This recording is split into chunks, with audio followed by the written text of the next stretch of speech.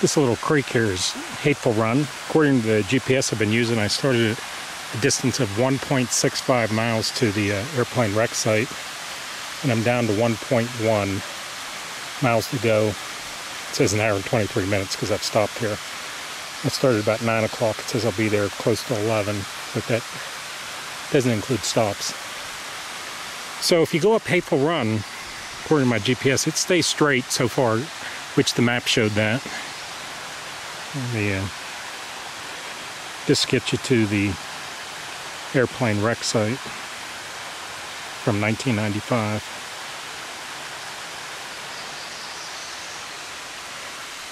There's a graphical representation. You see that curve?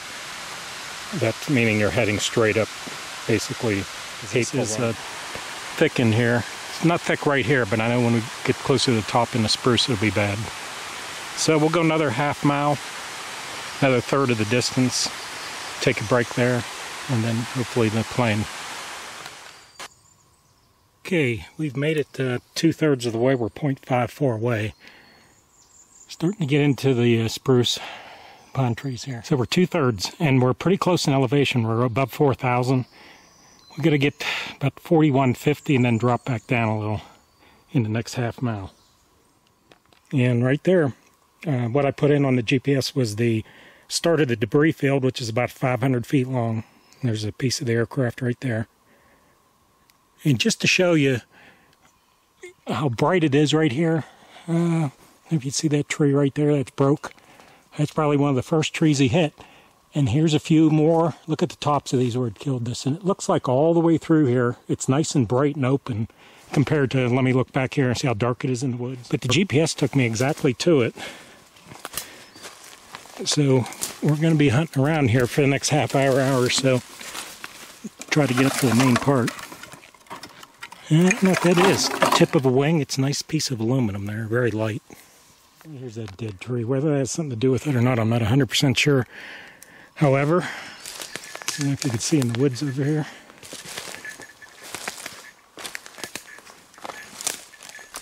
Yeah, you pilots probably know what this part is. To me, it's either part of the flapper or an aileron. Probably hit a tree right there.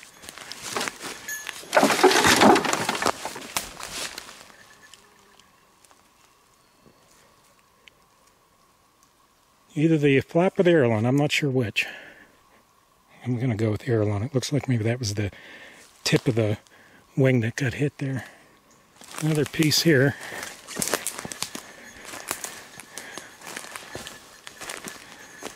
Almost guaranteed to be a wing. It looks like part of a wing. I see another piece of metal there. Over here. Yeah, that's wing. You know that black part, that's the part maybe you you step up on. So, trying to see which way that goes. Does it go this way? I'm going to say it's this way by the treetops. Yep, there's a paint scheme. Blue stripe on white.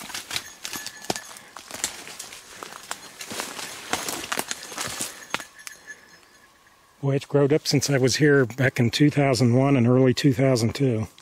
And that much further up here, big pieces of debris here. That's the bottom of the engine, one of the two engines on this plane, where that venting is there. So he slammed one of his engines early on here. Clearly that. Let's see here.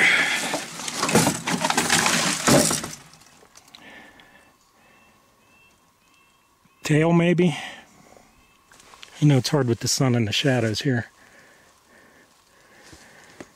Yeah, this poor kid. He wasn't very old. His name was Colin Campbell. He had about 4,500 hours, flight hours in, so he's well experienced. Just made a mistake, unfortunately.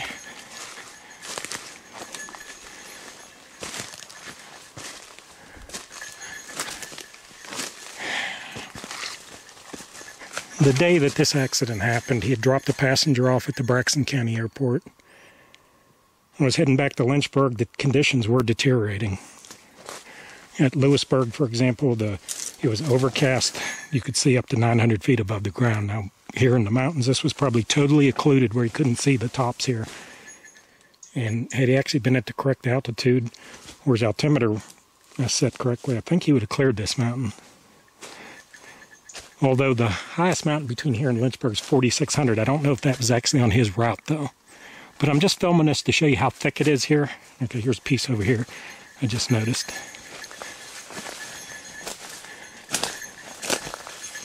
Yeah, a lot of debris here. I don't remember how far up the main fuselage is. Piece here. Mother Nature's taking it over, burying it.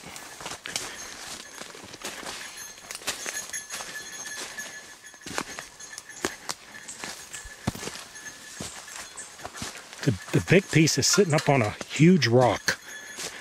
That's my memory of it. Okay, let's see what this is here.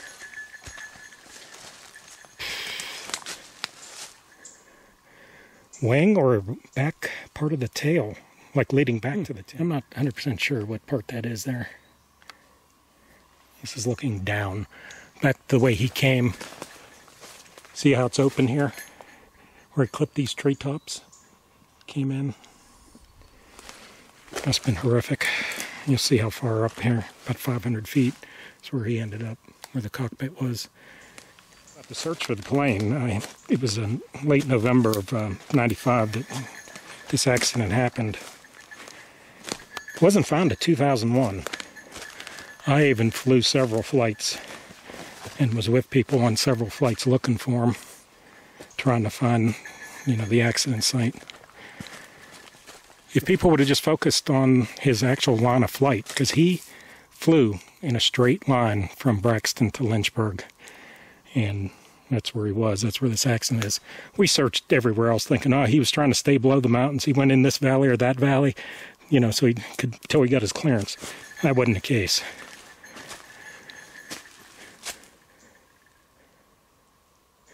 I think this material, I'm going to put my hand on it, is the bladder to a fuel tank. See a propeller up here. I have one of those blades at home. Now, one of the three blades is missing right there. It's probably the one I have. It's much more curled than that is. I think they determined there was nothing mechanically wrong with the plane, and the propellers were moving when he hit. That type of bend, I don't know, but I see more and more debris here, so we're getting close in this thicket. This might have been part of the cockpit here, the way that triangle-shaped window is. Tore out right here. Here's some electronics of some type.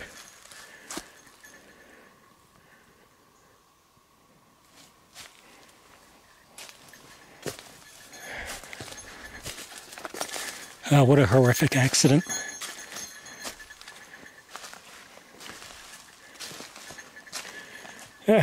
Landing gear. One of them. I don't know if that's the nose. I bet that is the way where that's at.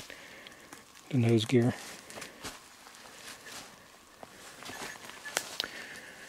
Here's a big piece of the wing here. You could see this aileron right here. I'm putting my foot on. That's looking at that, I would say what was back there was probably a flap, which is right in the center more. Oh no, this is the tail. Okay. Just dawned on me. This is the tail section right here. Some type of electronics right here. Radio probably. Here's that huge rock.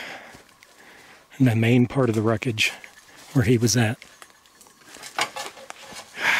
Just terrible. Right there's the other prop with all three blades intact. So that other one was one that I hiked that heavy prop out of here. About 60 pounds of prop and instruments after they had abandoned this. Here's another landing gear. Clearly off the wing because it's underneath the engine bay.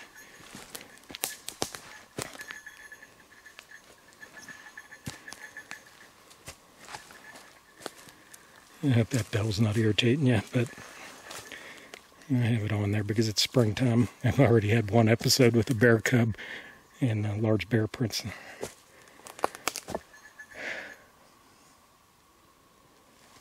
Okay.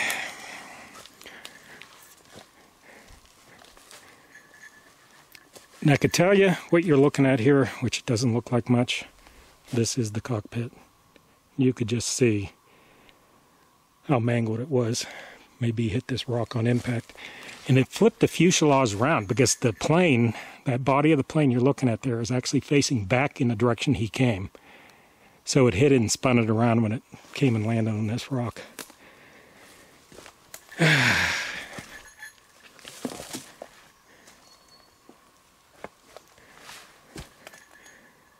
Engine right here. Left engine most likely. But right in here is where the cockpit was, and it's just all the instruments were in here. Just obliterated on impact. The poor kid stood no chance whatsoever. Now, had there been any passengers back in there? Who knows? I don't know what the impact would have done with passengers in there, but those couple of those passenger seats are basically intact. Looks like animals have been chewing on them. There's the propeller. Let me tell you, the blades on these three here and the two back that you just saw look totally different than what you're going to see of the one that was detached that I hiked out of here. That's the front of the airplane right there. This is going towards the back. Here's where someone had taken apart the engine. I think someone came up here and took a camshaft out of it, believe it or not. Trying to salvage it. See some cylinders here. Boy, that's been turned up not too long ago. More cylinders. Yeah, look, see, it's where they took the engine apart and the camshaft's missing.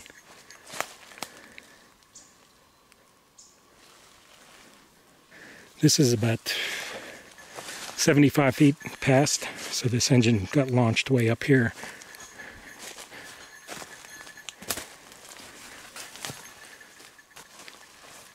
This might, I'm not sure right here what all this is. This is about 25 feet behind the plane off to the right as you're walking up.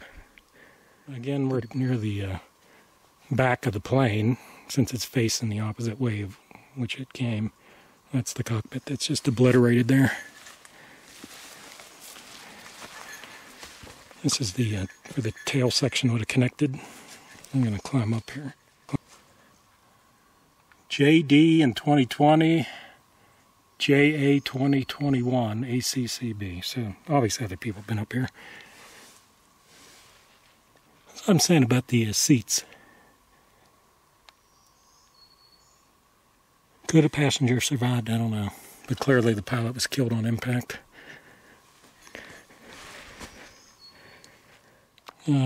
Maybe a final word about the pilot, Colin Campbell. They never found any human remains. But the people who come up here, and this was found in November of 2001, almost 6 years to the date that the crash happened. It took that long. They had right here in the on the forest floor, right next to where the cockpit was, blue flags, a bunch of them. And I think if you watch that 2001 video that I did, those blue flags are there. I think that's where they found bits and pieces of his clothing. That sadly, I'm sure animals picked it apart. What was left. Right there are the throttle controls that would control the engines right there.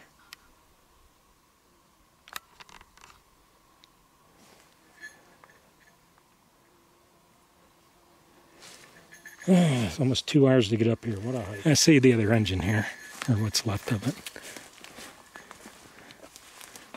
Like I said, there have been people up here that tried to salvage some parts. Yeah, there's some cylinders. That engine's been taken apart as well. Now, I'm up here on the May 20th, or 21st, I believe.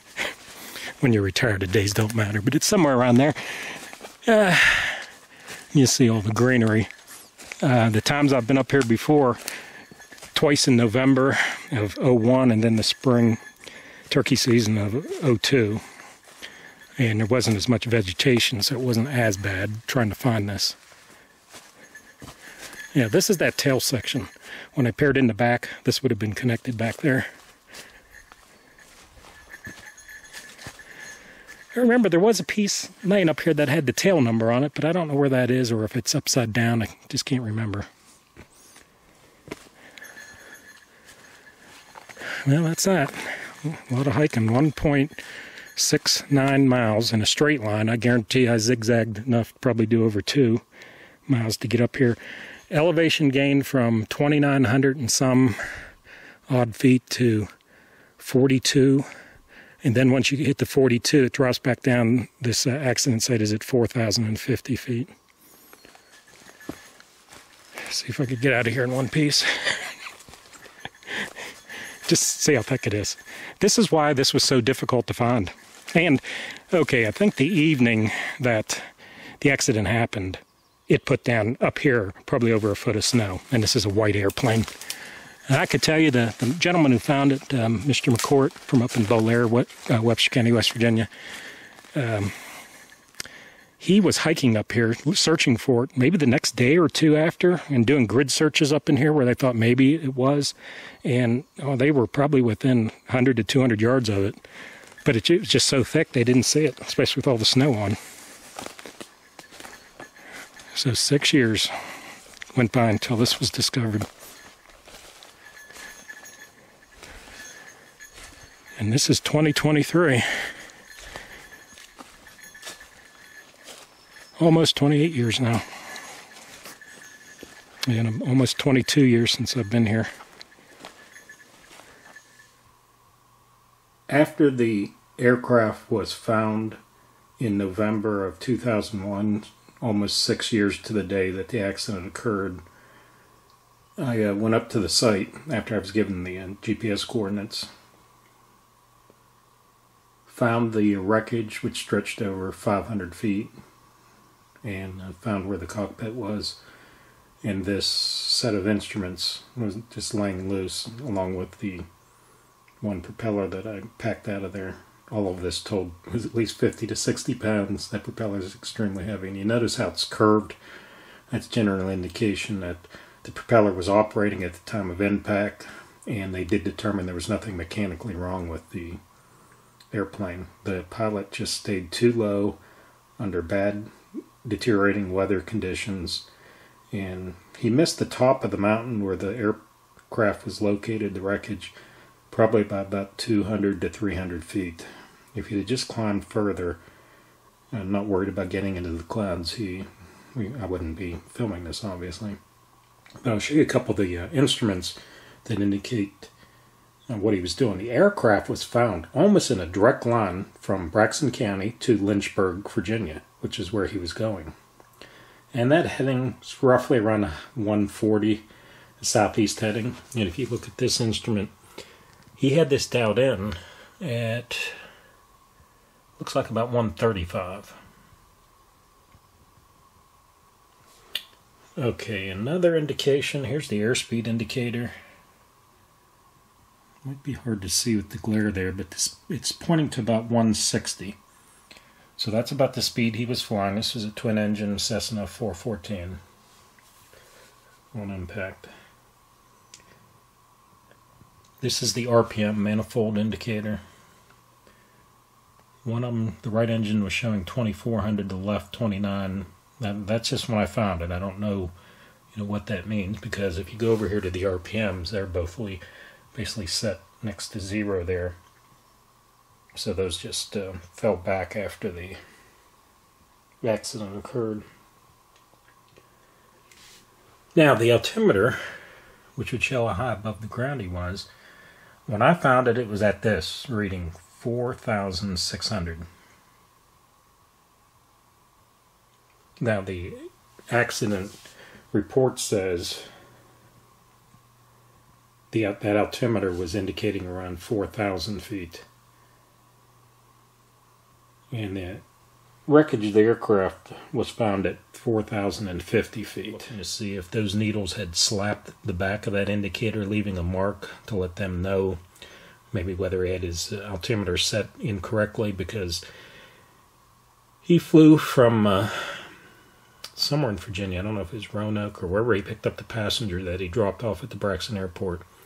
Flew from a high pressure to low pressure, and there's a saying, pilots, if you fly from high to low, look out below. It means your altimeter might be off unless you correct the barometric pressure by turning the dial. That you see those little numbers way off to the about the 230 position there. So that's some of the things that I pulled off of that wreckage that you saw.